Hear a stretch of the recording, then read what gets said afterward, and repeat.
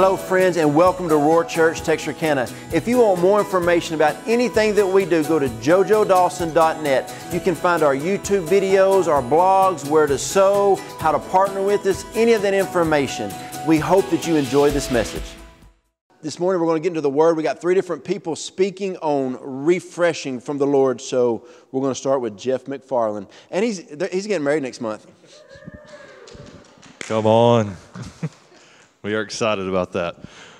Just as we jump in this morning, today I want to talk about something. This idea of refresh is something that's very dear and true to me, and I'll really kind of delve into that, why it is, and why I love the refreshing of the Lord. But today I just want to start off with what is refreshing. Because I believe that we live in an hour where we have to live a lifestyle of refreshing. We have to continually be in a place to where we are in the presence of God and we are continually going after Him, and He is consistently and constantly refreshing us.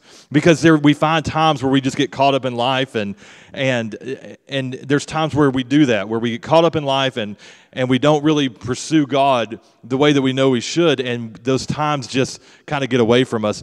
But today, I just believe we're going to lay a foundation first, and then Michelle and Joe are going to come up, and we're just going to see God refresh us. Amen?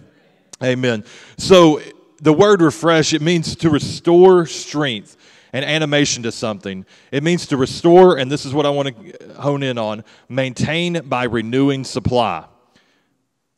Refreshing is to maintain by renewing supply. God continually renews us, our supply, what He gives us, what He puts inside of us. And today, and I challenge you, today I believe that that's the Holy Spirit. He's put the Holy Spirit inside of us, and He's continually renewing that Spirit that's inside of us. It's the same Spirit that rose Christ from the grave. It's that same Spirit that is continually moving in and through us. And I don't want to get too far ahead of myself, but in Acts 3:19, it was a verse Jojo used last week. It says that times of refreshing may come. Repent then and turn to God so that your sins may be wiped out, that the times of refreshing may come from the Lord. So what was there? The first thing that the Lord, or that Peter here said that the people were to do is first they were supposed to repent, right? So what is repenting? Repenting is to turn away from whatever has ensnared you, whatever was behind you, whatever's supposed to be behind you, your past, anything that's not meant to point you towards the ways of God. That's what we're supposed to repent from. So repent, therefore, then turn to God. So repentance is turning, but He reminds us to turn to God, put our gaze, put our focus on God. And so when we do that, we end up being refreshed. Amen? It says that times of refreshing may come. So, first, we repent, right? And I've got all these notes about repentance and restoration and turning to God, but there's something that I just want to hone in on. Let's just go ahead and settle that right now we're just going to live repentant lifestyles, right? That we're going to be ones who are right now repenting of anything. As I'm speaking, if the Lord brings something up, let's just repent from it, right? Let's just be done with it right now in the middle of this message, because this full thing's not about repentance, but that's where it starts. It starts in the place of repentance. So let's just, right now, with those things that the Lord brings up to your remembrance, let's just be done with it. Those things that constantly go after your mind, let's just be done with it right now. And let's turn to God right now. In this moment, we're turning to God and we're saying, God, do with me as you would please. Amen? So how I came to this idea of living a lifestyle of refreshing is I used to say this. I used to say, God, I want to live a lifestyle of repentance. And then I thought about that in my processing mind about living a lifestyle of repentance. That would mean I'm constantly having to turn away from something. That I've turned towards something that God's called me away from, and then I end up going right back around to it, and then if I'm living a lifestyle of repentance, I'm having to it's almost like I've created a cycle for myself. Does that make sense? And so this is what the Lord brought me to. And there was a time where I was reading, I love these commentaries and different things and looking up just different words in the Bible. And when you look up refresh and you lay it out in the Bible, it talks about how refreshing, it comes through music. It comes through the different things that the Lord does in his presence. It comes from just being in his presence. And so that's where the refreshing comes. But there was one commentary that I looked at that it talked about how the Holy Spirit is the refreshing. It used the Holy Spirit as talking about how the Holy Spirit, the person of the Holy Spirit, is one that's been refreshing since day one. In Genesis 1, it talks about how he was brooding over the earth. As the earth was coming into formation, the Holy Spirit was brooding over it. And when that happened, he was refreshing the earth. And so even then, it talks about in Moses in Deuteronomy 32, he used a metaphor in Deuteronomy 32 where it talks about something that's brooding over the earth. And one of the things that the pictures that he gives is an eagle. And an eagle will soar, and it will kind of hone in on one area that it's either trying to attack, or a lot of times it's over its nest. And so the eagle's hovering over a nest, and that's because ultimately the eggs are in the nest, and the eggs are getting ready to hatch and birth. But the interesting picture here is that the eagle is brooding over the nest just like the Holy Spirit does. And why is that? Because the eagle is setting the atmosphere. The eagle is setting the atmosphere over the young that is about to hatch, that's about to be born. And so that's what the Holy Spirit does for us. That's the refreshing that comes to us when we continually live a lifestyle of refreshing. The Holy Spirit broods over us. And I think sometimes what's happened is we end up like I was at one point in my life, where I was trying to live a lifestyle of repentance instead of a lifestyle of refreshing. And when you live in that lifestyle of refreshing, the Holy Spirit is constantly brooding over you, because he's preparing what he's doing inside of you so he can do things in you and then through you. But if you get caught up in that other side, sometimes when confusion comes, we get caught up in having to repent from it. Not from it, but having to repent just because we've gotten off track. But I believe today that we're done with that. We're not done with repentance. If something happens, repent and move forward. But I think a lot of times what we do is we end up backing up and stay in that place instead of saying, Lord, refresh me.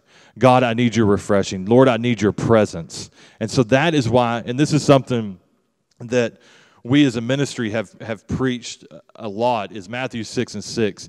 That is the place where you have to be. You have to be in that place where you're constantly pursuing the Lord for yourself, and you're constantly getting into the Word of God for yourself, because that's where that refreshing comes. And it's a lot of times, Joe has told me in the past, a lot of times that's where you know that there's been disconnection from the Holy Spirit. There's been disconnection from your relationship with God, is when somebody starts to begin to just kind of slide back. And so that's something that we always have to do. But going back to Deuteronomy 32, that eagle metaphor that I was using, Deuteronomy 32 says he found him in a desert land and in a wasteland, a howling wilderness. He encircled him. He instructed him. He kept him the apple of his eye. In verse 11 it says, as an eagle stirs up the nest and hovers over its young, spreading out its wings, taking it up, carrying them on its wings. It's the same picture that we get from the Holy Spirit. The Holy Spirit being one that hovers over us, begins to nurture us, begins to just brood over us so that we become all that we're called to do. Amen? And so this is what happens when we continually live a lifestyle of refreshing. Acts 1:8 tells us that we get a power and a witness. The power of the Holy Spirit comes upon us when we're living this lifestyle. So Acts 1:8 it says, but you who will receive power when the Holy Spirit comes on you, and you will be my witnesses in Jerusalem and all of Judea and Samaria and to the ends of the earth. The second thing that happens is growth happens. We saw that in Acts 2. The church grew. The people grew. In that moment when the Holy Spirit came upon them, they began to walk in more maturity. They begin to understand what Peter was saying in his words. When in the first of Act 3, when they saw the lame man sitting at the temple, and they raised him up, they begin to understand what Jesus was talking about. So their understanding was increased. So they begin to mature. So there's a growth that happens when we live in that place of refreshing. The third thing that happens is restoration. Acts 3:21 says, heaven must receive him until the time comes for God to restore everything, as he had promised long ago through his holy prophets. So a full restoration of all things. Those things that have felt lost, if purpose has felt lost at one point, that refreshing is what brings that back. That refreshing of the Holy Spirit brings those things that have seemed once lost. It brings your purpose to full fruition. It brings destiny to full fruition. And it brings family members that have been believed for to full fruition. It brings healing to full fruition. Amen? So those things that are meant to be restored are fully restored. The fourth thing it brings is blessings. Acts 3:25 and 26 says, and you are heirs of the prophets of the covenant of God made with your fathers. He said to Abraham, through your offspring, all peoples on the earth will be blessed. When God raised up his servant, this is verse 26 of Acts 3, he sent him first to you to bless you by turning each of you from your wicked ways. So there's a blessing that God has come to us, and we've turned from those things that we once did, and that we live this lifestyle. Amen? The fifth and last thing is he gives us boldness. Boldness to do God's mandate over our lives. Acts 4:13 says, when they saw the courage of Peter and John and realized that they were unschooled, ordinary men, they were astonished, and they took note that these men had been with Jesus. And that's one thing that I always want people to say of me, that they know that I've been with Jesus.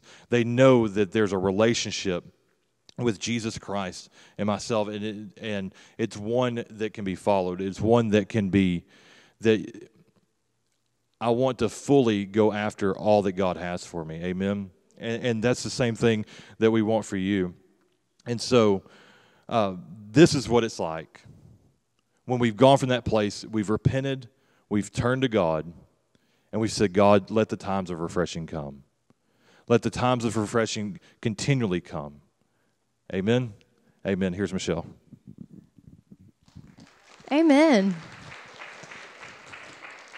I love following Jeff. I'll be following him for the rest of my life. Amen. Well, I actually had a dream 3 nights ago about refreshing.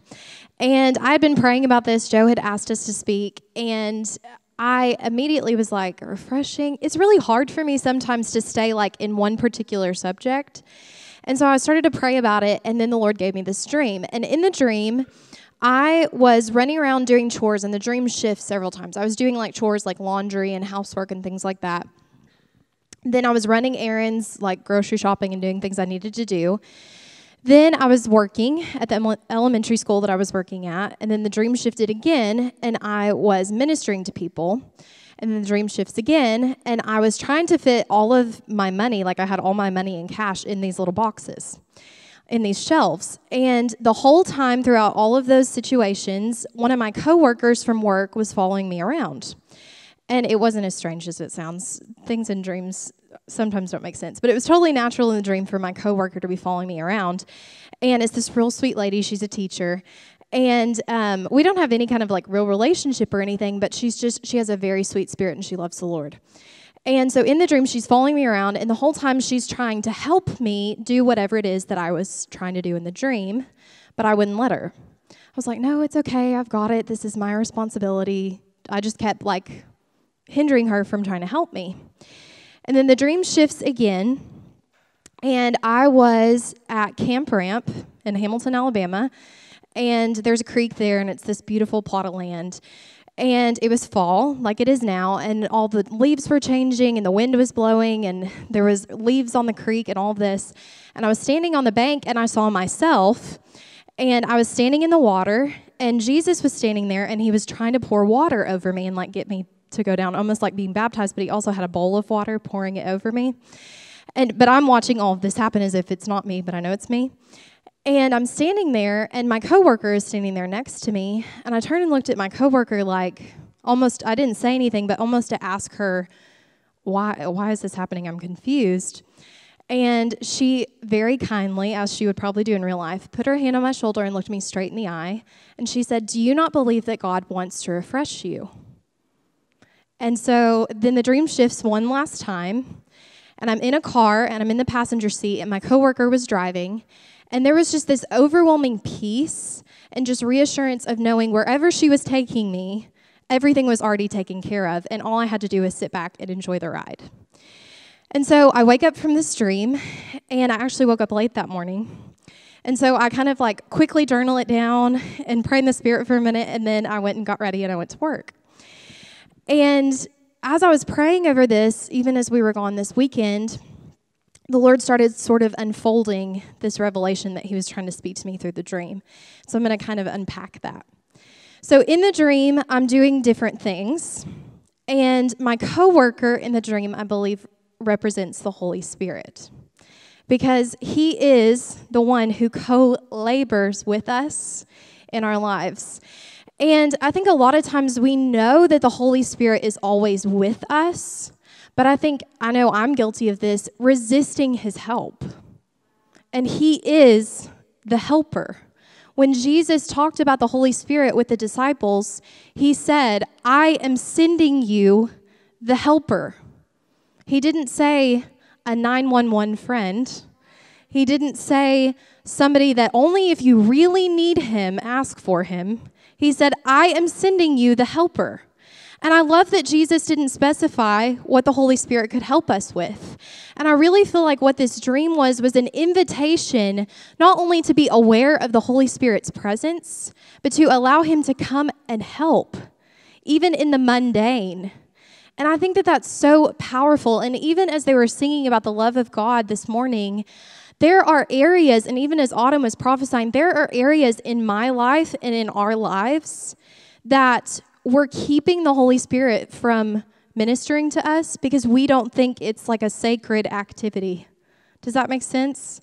The Holy Spirit, he's already there with us all the time, but he wants to be there with you and minister to you as you're running around and being a mom and a wife or a dad, or as you're working at your job. How many of you would love to be overwhelmed by the Holy Spirit when you're working? Yes, please, God. He wants to help you figure out what to do with your finances. He wants to help you when you're walking in your calling and ministering to people. And so many times I think we get burnt out, or we get worn out, or we grow weary because the Holy Spirit's right there and he's wanting to help, but we're not letting him. Then as the dream shifted, and I was at Williams Creek, I think the reason why I was seeing myself, and I wasn't myself, but I was because I don't think that dream was just for me. Obviously, I wouldn't be sharing it with you, but I didn't think it was also for everybody in this room. And I think that even as a church, he's calling us to not only be aware of his presence, but to let him help us in everything.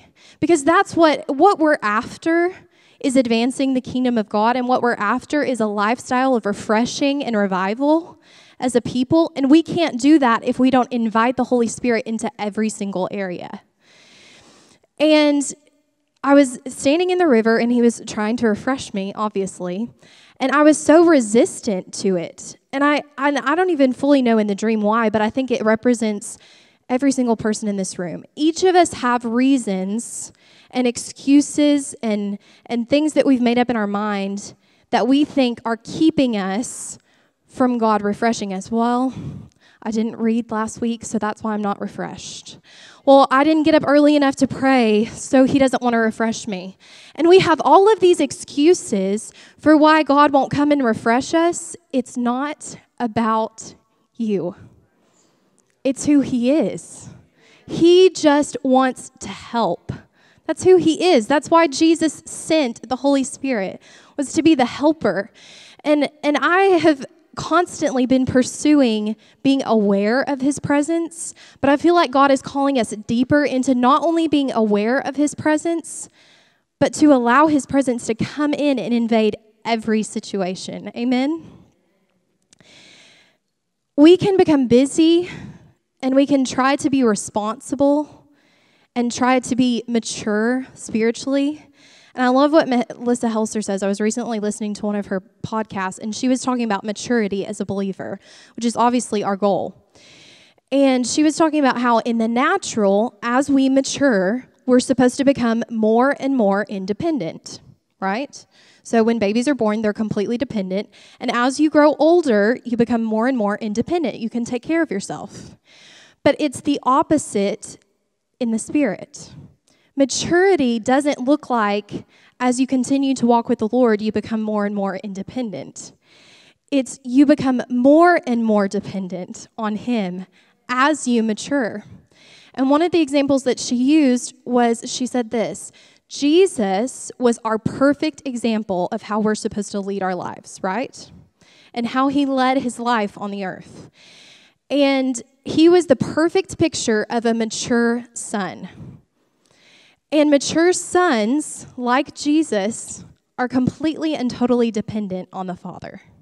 That means we're dependent on Him to go to Walmart. We're dependent on Him to be a mom. We're dependent on Him to be a wife. We're dependent on Him to be a dad or a lawyer or a doctor or whatever it is. We are fully dependent on Him, and that's what makes us mature. And that's been so hard for me because I'm constantly in pursuit of becoming more and more mature. Spiritual maturity is one of the things that I'm constantly asking the Lord to do in me. And it's so much more difficult to just sit back, like in the last part of my dream, and allow the Lord to just take me wherever He wants us to go. But if we can surrender to that, it can be the most simple and most glorious. I remember sitting in the car in the dream and thinking, this is great. I don't have to worry about anything. I don't have to navigate. I don't have to pay for gas. I don't have to figure out where we're going. I don't have to figure out what we're going to do when we get there. All I had to do was sit back and trust. And I really feel like that's the invitation of the Lord this morning. And that's where refreshing comes, is when we're completely and totally dependent on the Holy Spirit, where we say, yes, Holy Spirit, come in and help me. That's who you are. And that's where refreshing will come, is when we just let Him come in. And I want to just kind of wrap this up with this scripture. John 4:13 and 14, Jesus is talking to the woman at the well, and this is what He says. Jesus answered her, everyone who drinks this water will be thirsty again, natural water. But whoever drinks the water that I will give him will never be thirsty again.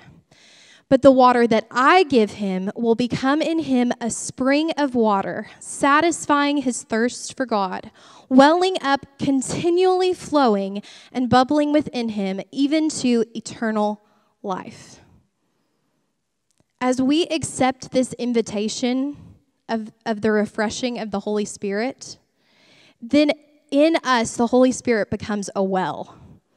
And everybody around us can start to drink from that well if we can just surrender to being dependent on the Lord.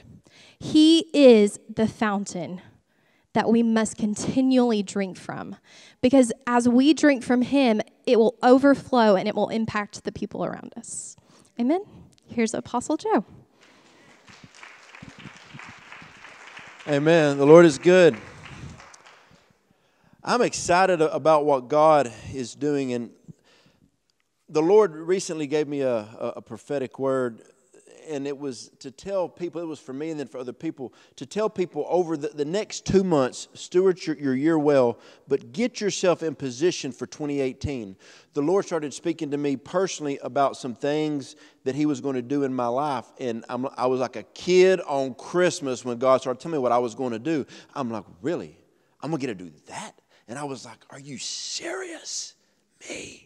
And the Lord started telling me some stuff, and the Lord said, now, you know what's coming in 2018, but what you need to do is for the next 2 months go deeper and deeper and deeper in me and allow me to speak, allow me to pull out. You ever seen anybody when they're on an operating table, you know what they do?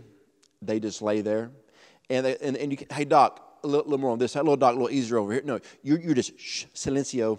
And you're laying there, and the Lord is going to be speaking. So over the next 2 months, I encourage you to fast and pray and seek the Lord, because here's why. When there's a prophetic declaration, all of hell is going to come against you, okay? So you better make sure you are ready, because 2018 is going to be a remarkable year for so many people. Now, last Tuesday night was what some people call Halloween, but as I refer to it, is Reformation Day. It was the day that Martin Luther got so mad when he went to church. I don't know y'all have ever got mad going to church, but he went home and wrote down 95 problems with the church of his day, and he went over to a door, put it up on the door, put a nail in it, and said, there you go, church, we got some problems. Well, if you study it, why was Martin Luther mad at the church? Why? I'm glad you asked. Because there was witchcraft in the church. Witchcraft in the church, witchcraft in the church. You know, what is witchcraft? Rebellion against what God says. Rebellion against what the Lord says. You know, and this is why he got mad, and he got tired of people being confused, and he said, guys, there's so much more in the Word that we're not seeing in the church. And so, Tuesday we celebrated 500 years ago, Martin Luther stood up for the Protestant Reformation, and he said, I've had enough. In my region, we're going to see the manifested presence and power of God. And they looked at him and said, you're crazy. We can't have that in church. People, why do you go to church if we can't have what the Bible says? That's why we do what we do. We serve God, and God gave us the Bible and said, this is how you live your life. And Martin Luther said, I'm tired of it. Everybody, you know who came against him? It wasn't the sinners, it was the church. Because they wanted to stop this man that said there's more to life than what we have. And so when the Lord called us to do Roar Church 11 weeks ago, and we launched it in basically 12 days, the Lord said, I want a church where people can come and be refreshed. I remember the Lord told my bride about a year ago, 3 years ago, I'm not good with time, but a while back, that I want y'all to build a place where my presence is known, where my power is known, that what we do are going to have two big pillars for the Lord, the power and the presence of God, that people can come in and get the presence of the Lord. Amen. I'm excited about it because this is what is coming. And then the Lord spoke to me strongly about this right here. There's 3 things that have been removed from the American church by large. The first one was the removing of the Holy Spirit. And a lot of times, seeker friendly is my pet peeve. And people say, well, you got to remove the Holy Spirit so people can feel comfortable. What in the world do you think heaven's about to be like? I hope they don't water down anything in heaven. I want it all. And removing of the Holy Spirit. And all of a sudden, I got in a time where I started weeping because witchcraft has came in and lied to the church. Shh. Quieten God down. Holy Spirit, shh. Have reverence. He's like, reverence? God's the one who sent me. And I'm going to move amongst the midst of the people. Shh. Let me talk about God. I know more than you do. And we're talking about the Holy Spirit. There is nothing that is better when you're sitting in your prayer room by yourself and the Holy Spirit speaks to you. Whew, that's what it's about. And the Lord was speaking to me that the removing of the Holy Spirit was one of the biggest things that happens in churches. They remove the presence of God. Now, this is what Jesus said. Jesus said, guys, it's better that I go be at the right hand of the Father and God's going to send the Holy Spirit. The church says, thank you, God, for the second gift, but we don't want it in the church. This is where witchcraft has came in the church. And the Lord wants His church back. 2018 is going to be a powerful year for the Church of America. The Church of America. So the removing of the Holy Spirit, do you think God intended that to come in? Do you think God said, I got a great idea. We're going to tell a huge portion of the churches in America to remove the Holy Spirit that I sent. I know I gave it to you, but I was just kidding. We're going to take it out. No. That's witchcraft in the church. What is witchcraft? It is rebellion. The Bible says in 1 Samuel 15, for rebellion as is the sin of witchcraft. And the Lord is wanting people to be full of the power of God. And even in our day-to-day lives, when we're not refreshed, we're not going to refresh anybody. Last night around 10:30, I was outside in my backyard and I was just talking to the Lord, and it was a beautiful night. I'm not going to tell that part of the story. But I told my wife a story last night. She said, Joe. And I was out there with the Lord, and I was having a moment of just weeping and spending time with God. And I said, God, you are so big and you have so much. Who would not want to profess all that you have? And He's like, the majority of my children. And I said, God, but daily I want to be so refreshed that when I go anywhere, people are going to see my burning, fiery passion for you. And an atheist will be like, I don't know exactly what you have, but I want it. When He consumes you and daily refreshes you, you don't even have to say anything. It just takes over everything. It takes over every part of your life. And the Lord is bringing a refreshing to His church. And churches that limit the power of the Holy Spirit, I pray for them. I pray for them and I say, God, let your Spirit flow in there. Let their ministers catch on fire and let them have a fresh revelation for you. I'll drive in other churches' parking lots and I'll just prophesy the word of the Lord. Spirit of God flow in there. Spirit of God flow in there. Because it's going to take more than one church to take a city. It's going to take numerous churches. But when people remove the Holy Spirit, that's why Martin Luther got mad. Don't you think it's funny that Martin Luther had Reformation Day and they come in with Halloween, which they say is full of witches, for witchcraft to try to silence the church? Because this is a day that we should celebrate. What Martin Luther, as an apostle, did is called the church back in order. He called the church back in order and said, church, here's the Bible right here. Here's the Bible right here. Come on, let's get back. We're going back to Eden. We're going back to the days whenever the Lord called us. We're living in a land of plenty. Come on. I'm so tired of people living in poverty. There's no poverty in heaven. Why do we have a poverty? I can't do this. I can't do that. If God called you to, He's going to do it. And we got to get the poverty mindset. We got to have a refreshing in our heart. We got to have a refreshing in our mind. Now, let's get to point number 2. We're going to base all of this on Ephesians 2:20. And the church was built on the teaching of the apostles and the words given by the prophets, and Jesus being the chief cornerstone. We're going to start with the prophets. A guy named Jim Hennessy wrote an amazing book years ago called No More Cotton Candy. And he said, let me tell you how when a church gets into witchcraft, the prophet who used to sit on the front row is moved to the back row. Numerous churches over America has moved the prophets from the front to the back. Why is that? Here's why. And please hear my heart. I'm not being critical. I'm just teaching. Because they feel convicted when they know the man or woman of God can walk up and say the word of the Lord and it's going to mess up their agenda for the service. Therefore, what they do is they remove them to the back and they say, you cannot speak the word of the Lord. Well, God wants the word of the Lord brought out. That's why we love the prophetic flowing, but because it just flows. And I love during worship when they're leading worship and Amanda starts singing her prophetic songs and then my wife comes up and releases the prophetic word and then different people come in. The prophetic word is refreshing. The prophetic word is hit you. The prophetic word is just flowing. And the worship is coming, like Jeff was saying, and it's just flowing. And then like Michelle was saying, sometimes we just sit there and the refreshing comes. God never refreshes anybody that He doesn't want to use. He doesn't refresh you just so you can be, you don't go take a shower to say, I'm going to sit home for the next 3 days. No, you take a shower because you're going out. You're going to go out on a date with your spouse. You're going to go hang out or go next Saturday night to revival meeting with Jeremy Gibson, 7 p.m. right here. You're taking a shower for something. You're getting refreshed for something.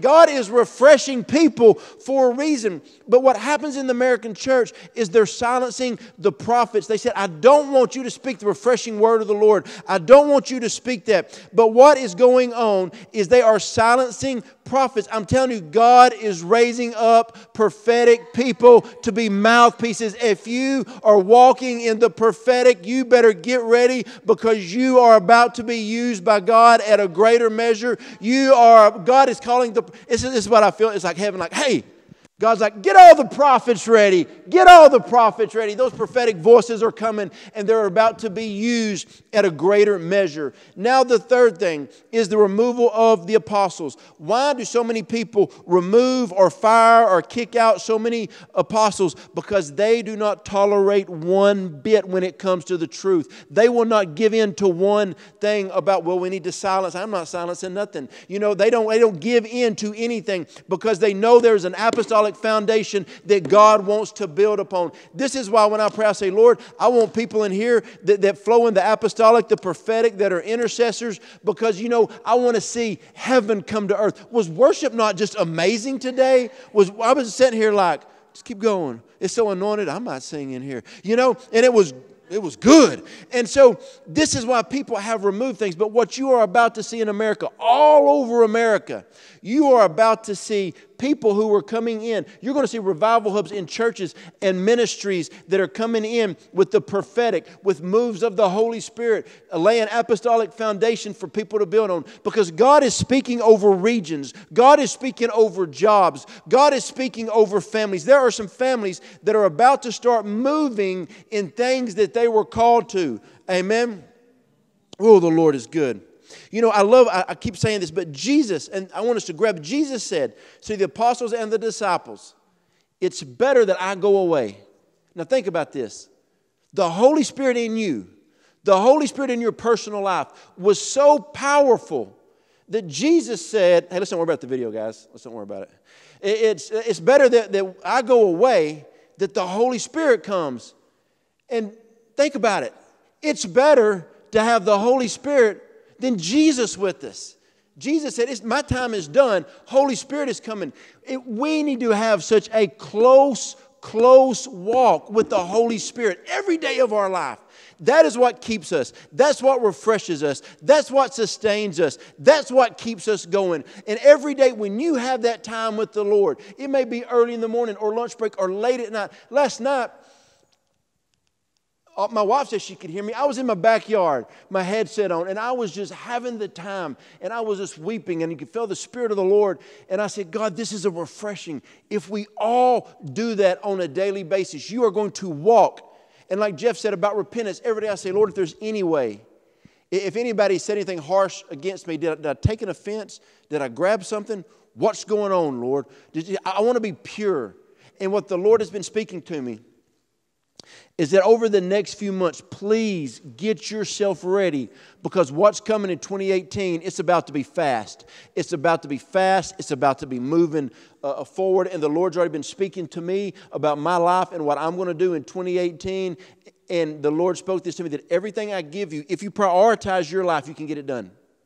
But if you are not organized and prioritize your life, you're not going to get it done. And I'm going to give you something, and I want it done. So when the Lord gives you something, you're going to have to make sure that you prioritize your life to get it done. And the more that you can prioritize, the more He will give you. And this is going to be a year that you do not want to be missing out on what the Lord is doing. You know, I heard Rick Curry say last weekend, he said, whenever God moves or breaks out somewhere, I might not be the minister, but you're going to see, he said, Rick Curry on the video, I'm going to be where the Lord is moving and where the Lord is shaking this year. And I just believe it is going to be in Texarkana. There's going to be some big things happening in Texarkana. So get yourself ready. I believe there's workplaces that are about to be overcome by the power of God. There's about to be some job sites just overtaken by the power of God. I believe that schools are going to have revival amongst the kids. I believe that stuff. I believe this is coming. And what the Lord is doing is wanting a city, wanting a people to say, come, Holy Spirit, have your way. Lord, let the apostles rise. Lord, let the intercessors arise. Let the prophets arise. Let the prophetic people arise.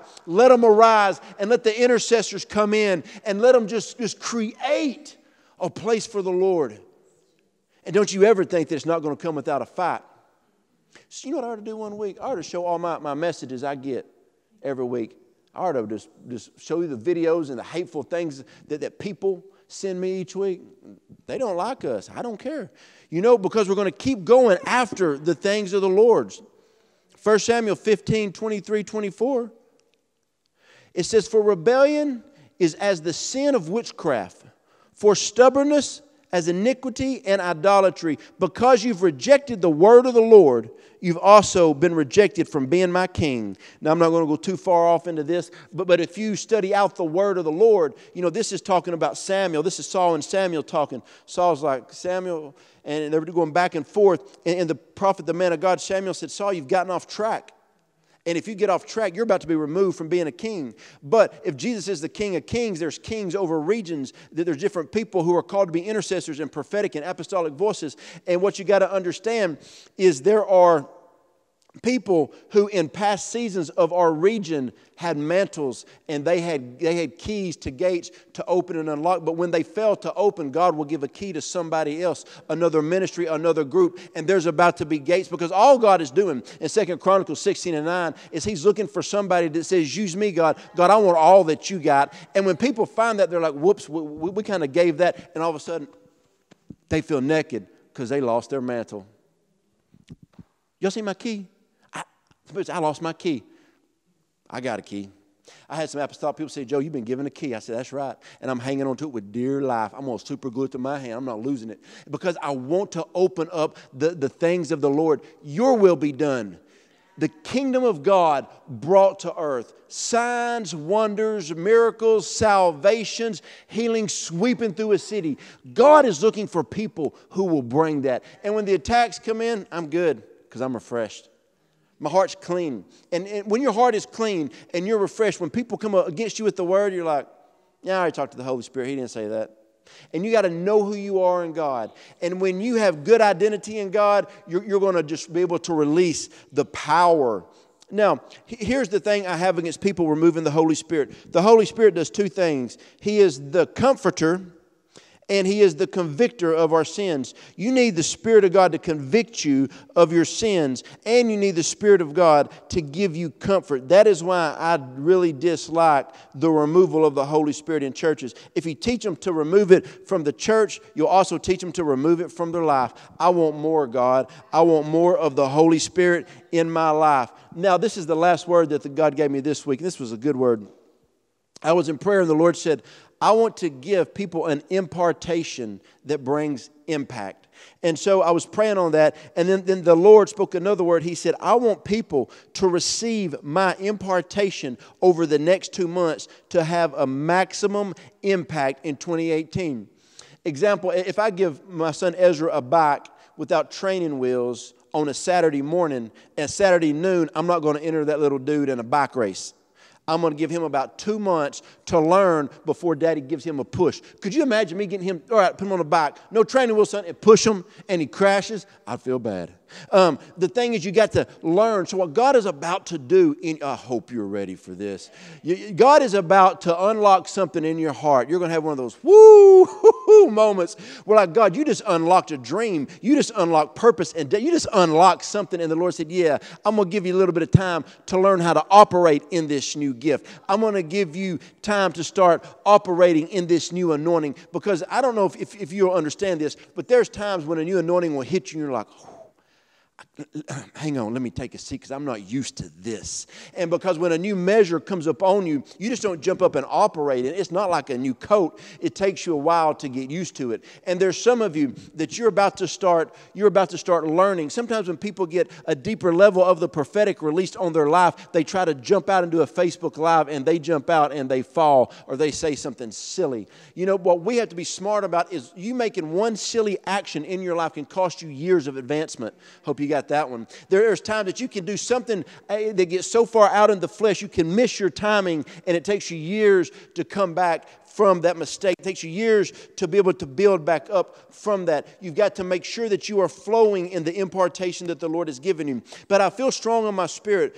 Even the first 4 months of the year is crucial to this ministry. When I say this ministry was in Mena, Arkansas last week at a women's conference. This ministry is going to be in so many places in the first 4 or 5 months. Our ministry is just not our Sunday morning. It's the different services we're going to be doing. It's the different nights of intercession and prayer. There's a lot going on, but you are about to receive a fresh impartation from God that is going to help you in a lot of things. These are the things that I've got for the impartation. You're going to receive greater wisdom.